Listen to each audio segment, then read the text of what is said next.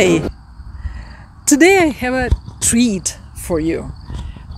When we talk about conversions, vehicle conversions, we are used to seeing minivans, vans, and all sorts of different vehicles. But I am sure this one is going to blow your mind away. This one is really unusual, and I am sure it is probably the only vehicle like this on the roads. Let's see what it is. So, let me introduce you to Deb. She is the owner of this little creature, and she's going to tell us what it is and how she got to get that. Hi, Deb. Hi, we have been friends for a long while, so you can be natural and we can go for this. So, what are you driving? I am driving a Prius limo camper mobile. That is a mouthful.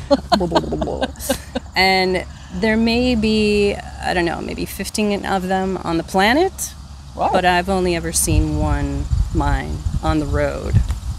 So if you go to YouTube and put in Prius limo, you'll see a few videos of things that were manufactured and indeed sold to people, but it's been a long time. And probably yours is, I can imagine, the only one that is a camper. Yes, although when I've been driving around and stop at places to get gas, a few people are like, oh my gosh, I would totally use that as a camper. And I'm like, that's what I'm doing. Beautiful. How did you always liked the idea of a Prius? Yes. And you were going to live in a car, in a Prius. Yep. And there are many Priuses, yeah, cars, oh God, yeah, that people are using for camping. Are you going to be a full-time van dweller? Yes. At some point? Yes, in the not so distant future. Nice. Yes. So, but how come you ended up with this one in particular? Well, like you said, I had the idea of a Prius because I'm all about reliability and gas mileage. That's what's important to me. So on that spectrum between freedom and comfort, I'm more towards the freedom side. And several years ago, I remember watching a Bob Wells video of several Prius owners, I think, at the RTR. And one of them mentioned that he bought a remodeled Prius from a gentleman who does that for a living in Indiana. And I just kind of tucked that away in my head. And then during the lockdowns, I'm like, okay, I have to make this dream come true. I don't know how, but I'm just going to keep going. Like, this is actually going to happen. And reached out to him and said, hey, how does this work? What do you do? And he's like, well, just let me know the make and model and features that you're interested in. And then, oh, by the way, look at this. And from the moment I saw the photo, I knew that's what I had to have. Because, oh my God, 4 extra feet in a Prius. 4 extra feet? Yes. Inside? Inside. Nice. Inside. So the story is about 10 years ago. At the time, he and his wife had 3 teenage daughters. And of course, they're carting them around and their friends to all their activities. And at one point, his wife said, why don't you build us a limo so we can fit everybody in? Wow. He's like, okay. So this is the second prototype. And his family actually drove it. Like, I met his daughter, I met his wife. Got to hear stories about when they were actively using it. So it's been well taken care of, and I just adore it. I love the idea. I was really impressed when I saw it. And so can we take a look at it? Oh, of course. That's why it's here. And then you tell us the story of how you actually got it. Oh, yeah, we can do that. Excellent. So I decided, yep, this is what I want. And I had a leftover ticket that I had to cancel because of the lockdown. So that paid for the trip down there. And obviously I drove it back. So I flew to Louisville and got to the small town where this place is. And again, met the family, took it for a test drive, gave him the check, and it was mine. And it's been a while since I've owned a vehicle. I've intentionally divested of fossil fuel vehicles to fulfill a promise I made to myself when I lived overseas and wanted to live in an area where public transportation was done well enough that I wouldn't need a car. So that's been about 8 years or so. So it's taken a little while to get used to, oh crap, I gotta find a parking spot. Oh, I gotta buy gas. Oh, insurance. Oh, but I wouldn't have done it any other way. Perfect. Congratulations. Thank you. So, do you invite us to take a peek at your baby? Absolutely. You're still choosing the name, right? Yeah, nothing's stuck. I've tried a few, and the thing I'm using right now is Prius Limo Camper Mobile. And yeah. So, what if we take a look at it? So, Deb, show us. Here she is. And yes, there are 6 doors. It did come with 3 rows of seats. When I bought it, I had them take out the middle row. And because of the way they're constructed, there's a thing in the center that it's not flat-ish like a lot of vans are when you take everything out. So I've worked around that. And I did leave the front passenger seat in for a while, but I recently took that out, so I've got tons more space. Well, show us. Alrighty. Perfect. So I don't open the middle doors because they usually have all of my stuff there, and I use the real doors to get in and out. Typically just this door. If I understand correctly, they put it together or something yes, like that? This one had front end damage and this one had back end damage. It's 2007s. And then they totally constructed this part. Wow. So again, it's a prototype. They were figuring out how the heck to do this. This is fiberglass instead of glass. It still works. But that is a window you can put up and down? Yep, it goes up and down. No. Oh wait, no, this doesn't go up and down, but it does work like a regular door. But I never use it because again, I've got stuff set up there. Okay. So nice. Yeah, it works. Let's take a closer It look. works. All right.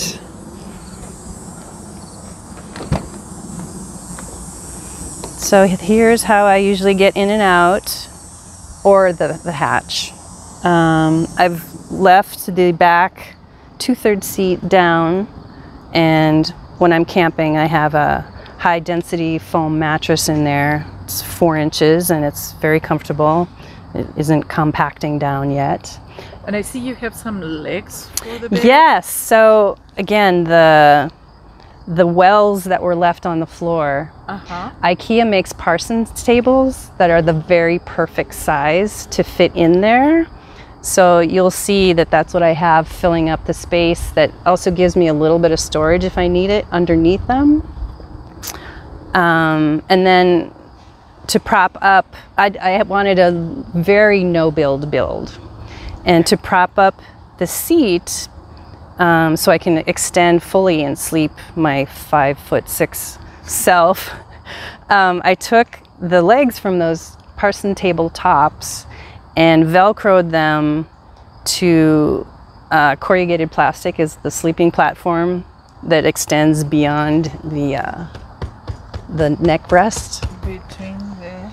Yeah, on that seat. And then the legs prop up the corrugated plastic as the platform. Gotcha. So I can roll, I can push to move. And then you put a mattress here? Yes, on top of that anti-condensation layer. Which is genius. Oh, thank you so much. Well, thank you for doing that. People don't understand. You I know. cannot put mattresses on plywood. No, yeah, and I didn't want no plywood. Yep. Everything is plastic and polyester in here. I love that piece. What is it? It's intended for RVs and boats. I didn't get it on Amazon. It's from a particular company. I don't remember anymore. And I'm actually sleeping like this in my sticks and bricks. I'm practicing doing as much as possible that I would do on the road. So I have a full length piece in addition to this. Nice. So I'm not sure if I'll need that full length. It's anti-condensation something, and it comes in a roll. You can decide how much you want to get. And it does have some rigidity to it. It does. Right? So if it catches on fabric, it's not good. Like I've snagged things. Yeah. And then it's got this layer. So you can cut the length as you need it. Very clever. And then you put your mattress on top of that, inside a zipper mattress bag, whatever you call that, mattress cover, the case, cover. Yeah. And then here, because in every Prius, there's jogs that you have to fill up with something. And sometimes you're sleeping like this if you don't do that. I have a minus 25 degree sleeping bag that's very cushy. And I tried sleeping on that with other sleeping pads, and it just wasn't working. So that's when I went to the high density foam. And now that lays here, and when I don't need it, it will be a cushion. And when I do need it, I'll just pull it out and crawl inside of it on top of the mattress. Perfect. And then I stuff my solar panel under there as well. And you were showing me there is some storage. Yeah, every Prius owner loves this. Get this out of here.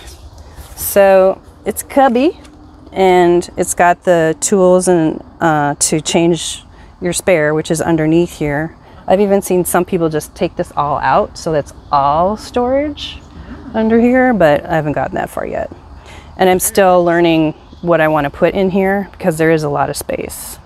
And you just have to be able to open it up easily. So you got to really think about what you're going to put in there, but probably winter clothes, that kind of thing. Perfect. And so the question is, you fit your mattress here. Have you measured the length? Yes. Probably 72 or... Yeah, I believe so. Like I said, I'm 5'6", and if I slide down a little bit, then my toes touch the hatch, but not often. But I mean, just crawl back up. Someone that is taller, they could go a little forward, right? They could, and also some people, like I have my storage thing right there, that could be moved to the other side. Let's go take a peek at that. Sure. So what are those? These are intended to be like in outdoor showers, or kind of whatever people need this kind of thing for as a platform. So you get them in a pack of 12. That is so intelligent. And I wanted like a rug. Yep. But they get wet. Yep. And then what do you do with them? And not only that, I mean, we usually are in very dusty places, lots of dirt going in. Indeed. This one you can clean your shoes. Yes, yes. So I've got these three intended for outside this door, and then sometimes I have a pop-up tent, so I'll use the other 6 or however many, I forget, as a kind of a foyer outside of the tent to keep as much dust and dirt or whatever outside of the tent. Beautiful. I love it. I love it. Excellent. Where, do you know where you can get those, or what the name those is? are on Amazon. I can get you the link if you like. Yeah. And what is the name? Do you know? No. Very practical shower mat. Something like that. Puzzle. And they also make borders. So if you don't want it to be so sharp on the edge, it'll be with a something you could go over with a wheel, you know, like a wheelchair or something. Nice. It wouldn't go. Yeah. So. Very clever. Yes. So, well, show us your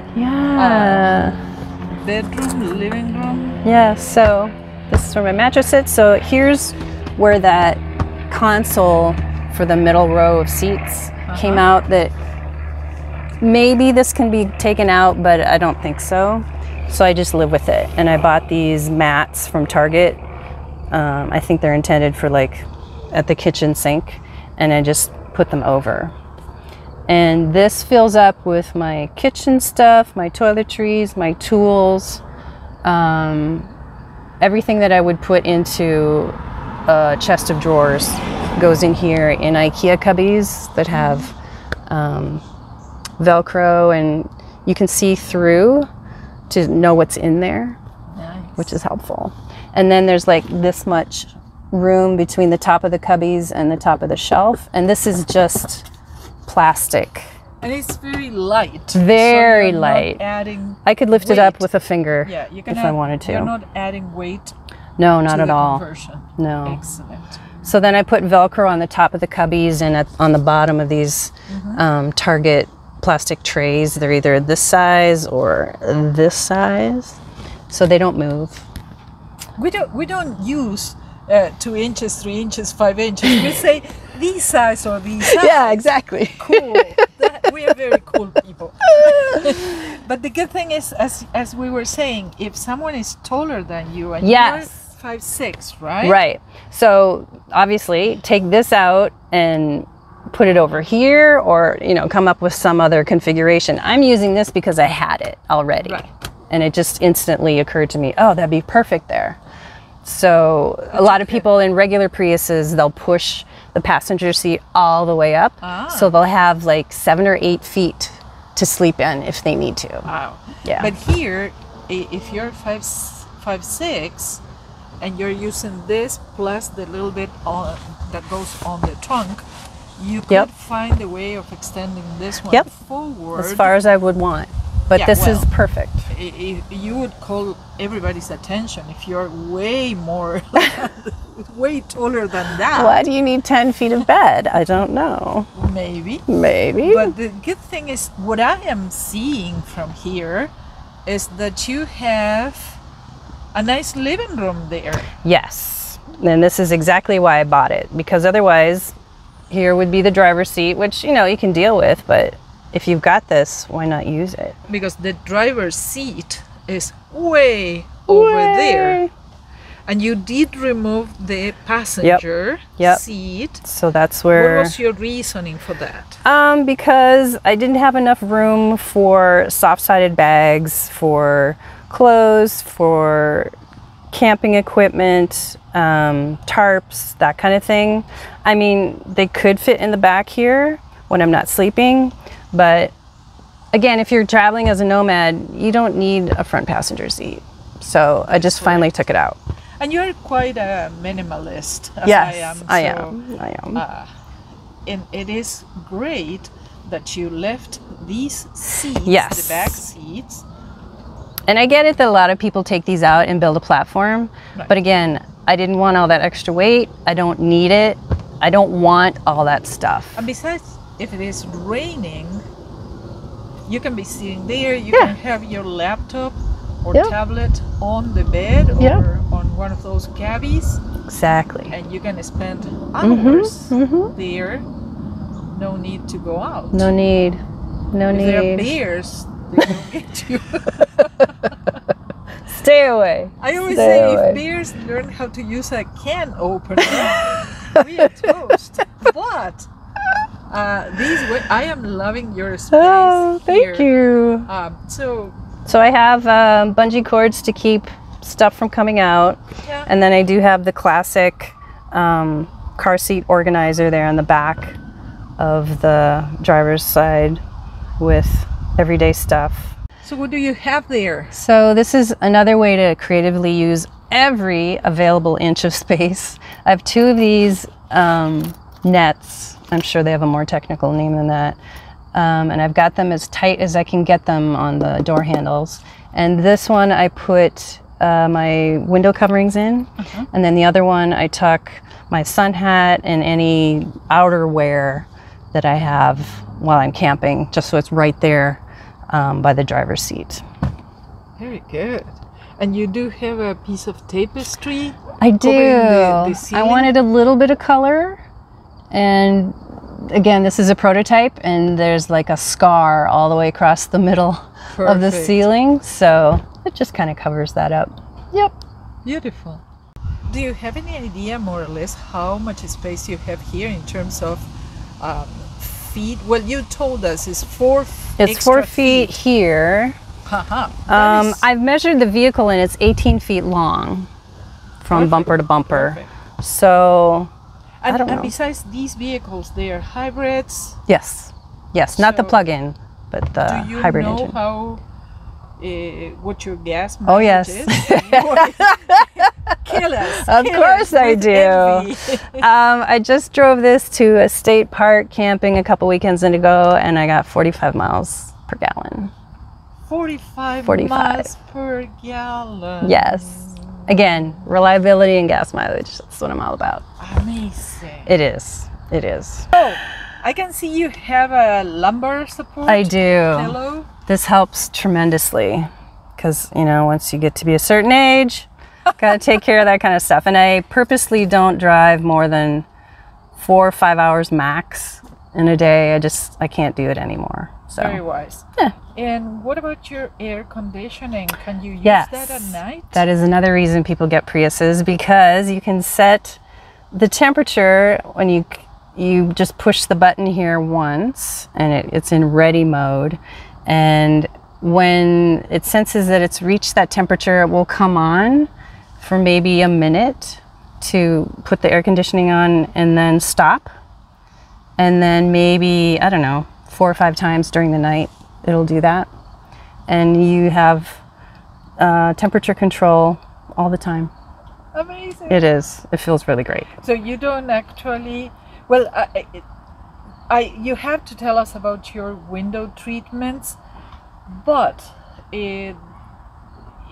firsthand, I think you probably can do with all the windows closed. Yes. If you have to. Yes. And I've noticed that with trying to use no-seam netting, air just doesn't come through. Right. So you might have noticed that polar fan in the back. Yes. That's all I need, literally, even when it's really hot, because it's just right on me. Yep. And I often have to turn it off because it's too much. Perfect. So, yeah. The heat doesn't work the way that the air conditioning does. That works like a regular car. But I don't plan on being anywhere I need it. Because you can chase the good weather. Exactly. Yes. And this reminds me to make sure to get the motion sensor lights under my car that keep rodents away, and the bag with the Irish Spring soap underneath my car, because I've forgotten it at a campsite once. So that's what that's for. Don't forget. That's very good. So before leaving, you Yeah. have to get all the things out. This is my phone thing, so I have to see it. So what are these? So anybody who has a window like a Prius in the back realizes it. Yeah, you can make Reflectix window coverings, but because of gravity, they'll fall. So there's all kinds of shims that I've tried, and I still don't remember how this occurred to me, but I came up with suction cups that hold these pair of windshield reflectors onto the window. And I've had it on there for a week and a half at a time, and it hasn't fallen. So far, so good. So how do you put them up? So, just want to make sure these are wet. Otherwise, it will fall. And I purposely put the silver side out to keep the heat out. Wait, this way. I should label this so I don't have to do this every time. Well, the white label. Yeah. Oh, there you go. Duh. So, snap these in place. And that's it. And you actually made this one. I did. You So I binder clipped them together. First I marked out, you can still see the white pencil lines. And taped each layer with, I think, clear Gorilla Tape. And then sliced it a little bit wider than these suction cups so they could slide through. And then that's it. I love low tech troubleshooting. absolutely. And you sealed them with black tape. Yes. Actually, this layer, maybe that isn't clear. I thought it was. Maybe I ran out. I don't remember. But there were, you know, some spots where light could come through, so I came back and put this. And I'm hoping once I get out into the high temps On the desert, it doesn't fall apart, but then I'll just figure out something else. You will have to use some crazy glue and stick it together. Or maybe it'll just bake in place, right? There you go. Yeah, yeah. So yeah, if I could do this on every window, I think I would prefer to do that. Perfect. So I've seen some YouTubers talk about negative space in your space, because you can't have clutter around you all the time. And as nomads, that's an issue. So a few months ago, I tried rigging up this netting to allow me to put more stuff in this space that doesn't do anything. Show us the one behind Yeah, you. this one didn't stay at all. I'm not sure why, but this is the empty space. Yes, so you could put, I don't know, something in there. Right, because you're sort of putting a net. Yep. To hold things in place. Right, and put something in here that's very lightweight, obviously, because this is clips from IKEA on strips of Velcro that are hanging onto the fabric here. So, like, I don't know what I was thinking. Maybe like a box of Kleenex, or you know, something like that. Small things you may not need every day, like your bandanas. Your neck things when it's really hot. And there you go. But now I'm kind of glad that didn't work, because I'm very aware of the negative space and not having stuff. Thinking of magnets. Have you thought of magnets? This is plastic. Oh, that is plastic. Otherwise, that'd be great. Like, yeah, this is a huge tin can. So yeah, when I can do magnets, like with the emergency blankets that double as reflective tarps to keep the sun out, I've got those magnetic hooks and just put those in the grommets. Trying to think of what else I do with magnets. There's the ice cream man. There's an ice cream truck coming. Hey, we have to show that. What is your bathroom arrangement? Well, it's like everybody else. I have a pee bottle, and I've actually been practicing that in my sticks and bricks for the last 2 years, because in 2019 in August, that's when I decided this is what I'm going to do. So again, as much as possible, start practicing now for later. You'll really appreciate doing that, because it makes a huge difference. And then I started out with not a bucket, but I think it was intended for farm animals to put oats and stuff in it that would hook onto the side of a fence, but realized that I needed a bucket with a lid, with a gamma lid is what I have now. And then I use what's called double duty bags. Yep. And I'm sure eventually I'll just use regular plastic bags, but that's what I use right now. Yep. Very good. And your car is quite empty. Yes. Right now, yes. But you do own everything you need. I do. I do. And you're ready to go on your first I am. Trip? 9 days from today, I will be starting a leave of absence, where I'm going to drive south and then turn right and hang out in Nevada and Arizona, wherever things take me, and do a longish trip instead of like 4-day weekends, just to make sure that this is what I want to do. I'm sure it is, but. And eventually you may switch to actually living. Yes, that's the plan. Again, in the nearish future. Amazing. Yeah. Amazing. You have the most unique vehicle out Yes, there. I do.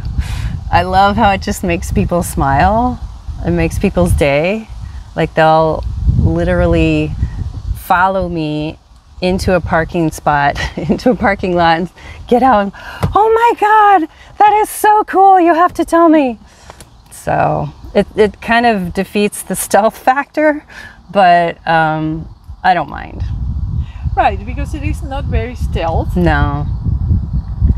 But it still is not a camper. It's not No, like it's a not an fifth wheel RV. or No, no. It's very manageable. Very manageable. very creative, very amazing. Debs, thank you for inviting us to your home. Oh, you're welcome.